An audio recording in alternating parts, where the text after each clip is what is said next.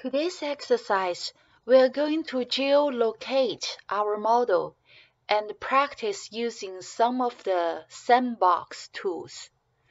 Let's start a new drawing. Delete the lady. Go to File, Geolocation, Add Location.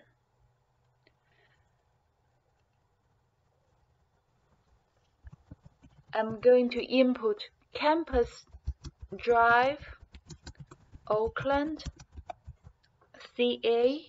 Click on Search and use the scroll button to zoom out to a larger area and click and drag to pan the view. So this is the campus area. Scroll up to zoom in. Here, this group of building is our landscape horticulture department.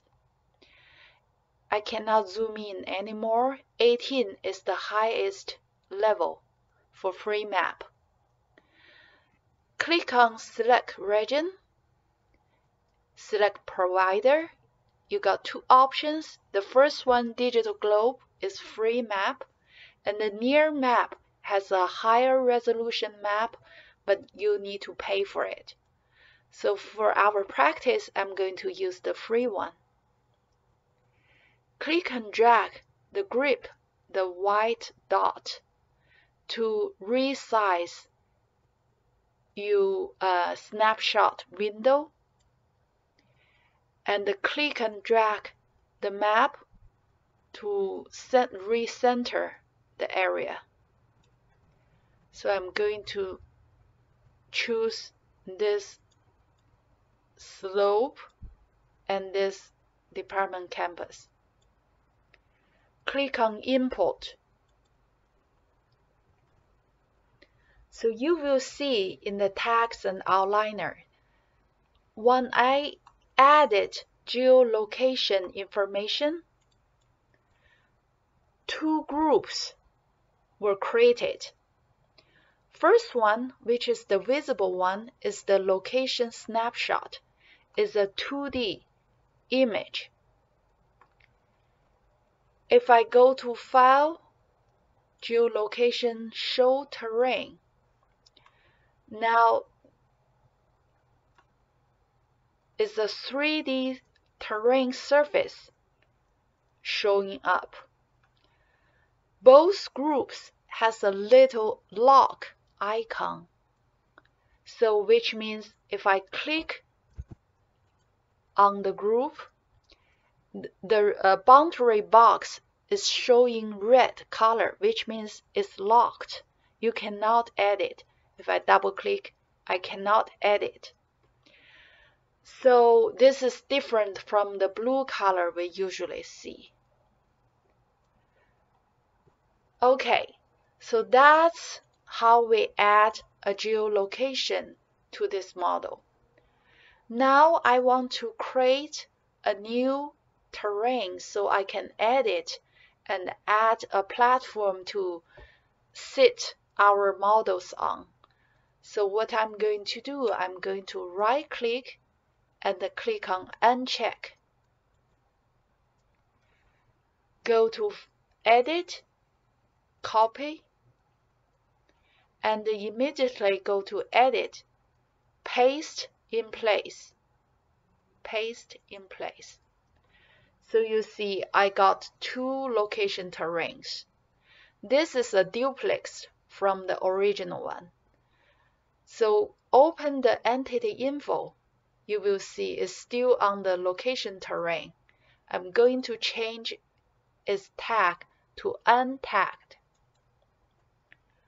So now I can right click to lock the original one and uncheck the location terrain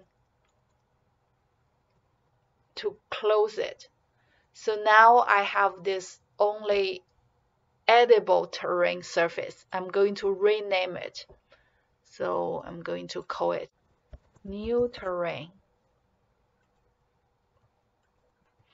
So now if I double click, because I duplicate this one from the original one, so SketchUp asked me to make sure this either this instance is still connected to the original one.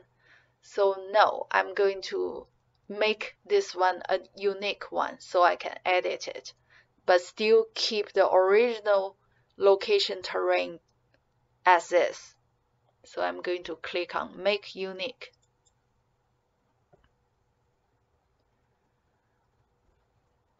So now I want to use the sandbox tools to edit this terrain. So in the large toolbar, right click to turn on the views. So this is actually the same with the view toolbars. So you can scroll down to turn on the views. An easier way is right click in the toolbars area, like a blank area, and then I'm going to turn on sandbox as well. So these are the sandbox tools. So this is the views tools. So this is very convenient because I can go to a ISO view or a top view. So now I'm going to I'm going to turn on the snapshot and right click the group to unlock it. You can either unlock in the drawing window or in the outliner. So I'm going to unlock it. Now I'm going to move it up. Press the up arrow key to lock it. Maybe 300 feet. Enter. So you see I got a floating snapshot on top of the edible terrain. So I'm going to go to the top view. Click on camera to uncheck the perspective. So now it's like a flat top view. I can draw the location of my new plaza on top of this aerial map. So I'm going to draw a rectangular shape, 40 feet, 90 feet. Enter. So this is actually the area of my park, little park. So I'm going to move it to the location I want to locate it.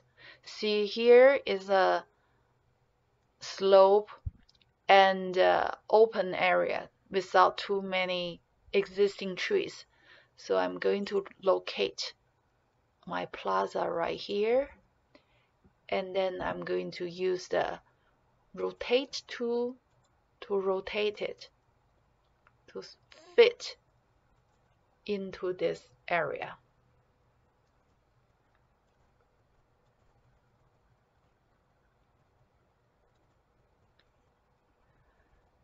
So I'm going to move it a little bit.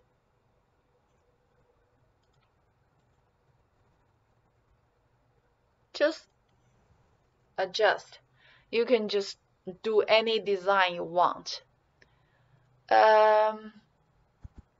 So now if I go back to the ISO view and I'm going to select this surface only. There's a little bit Z fighting, is okay. So I'm going to select the surface, the rectangular surface, and then click on the stamp tool in the sandbox toolbar right here with a little house. I'm going to input 10 feet. Pay attention to the measurement box at the right lower corner, offset. So this is going to be the distance offset from the footprint of this rectangular shape. So I'm going to input 10 feet. Now I can click on this new terrain. You see, I got a platform. If I move my mouse up and down, it became like a sunken platform or raised one.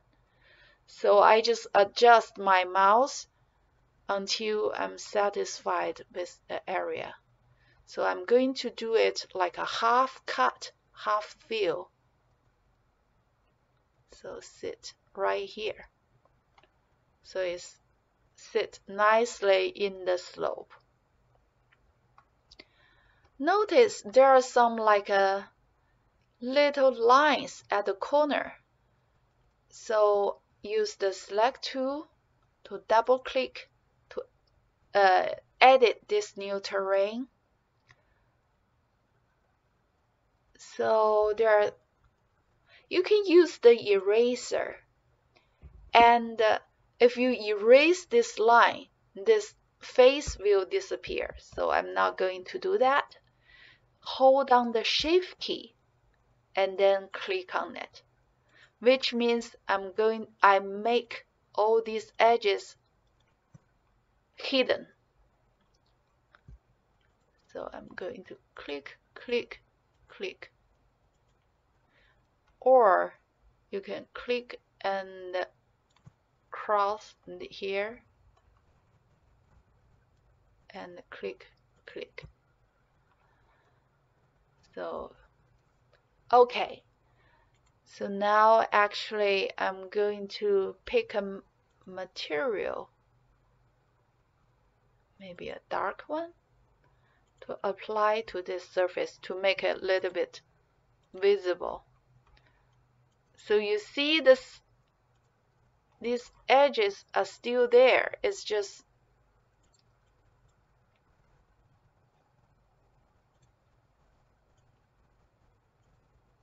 you just pay attention not to apply to the whole area, but just this new surface. Here we go.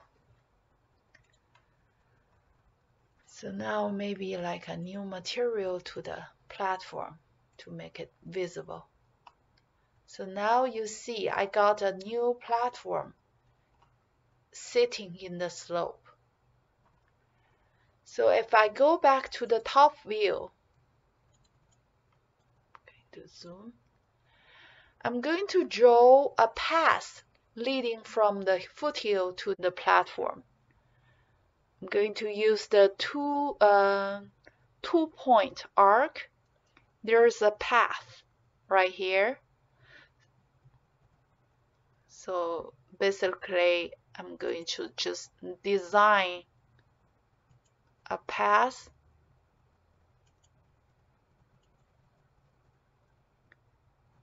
You can see I'm kind of like not touching the existing trees.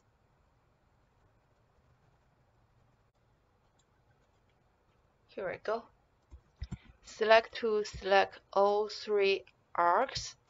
Right click weld, offset 12 feet. Use the line tool to make it a closed.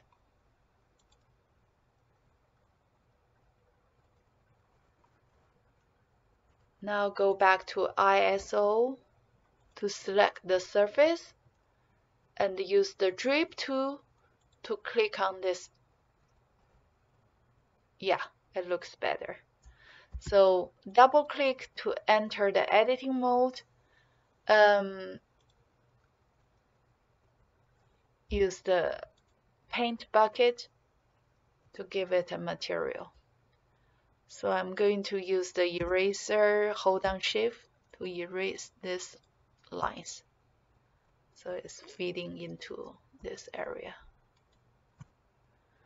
All right. So now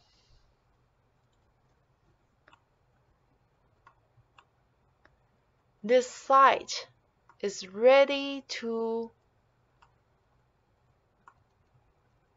import my park model into it. So I'm going to go to File, Import, find the park. It depends on how complex your model is. Takes a second to import. So I'm going to click right here and use the rotation tool. You can press the up arrow key to lock it to the ground, and then click at this corner, and then the 1 point and 1 point here. Oh, you see the Z fighting? So I'm going to move it.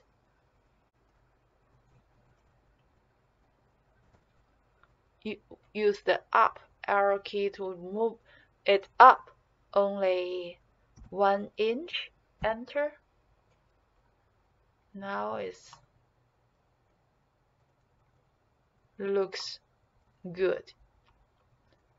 Okay, so probably double click. I'm going to delete this area. Okay. So now this is the end of the exercise. So if I turn off the snapshot, so I got a terrain. You can delete this footprint of the path and the building.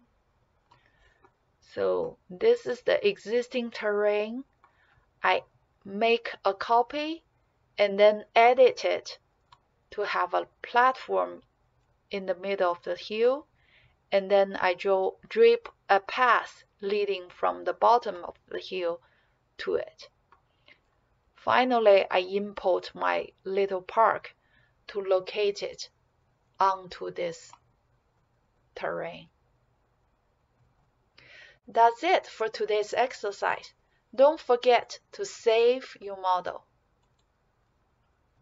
I'm going to call it Park Terrain.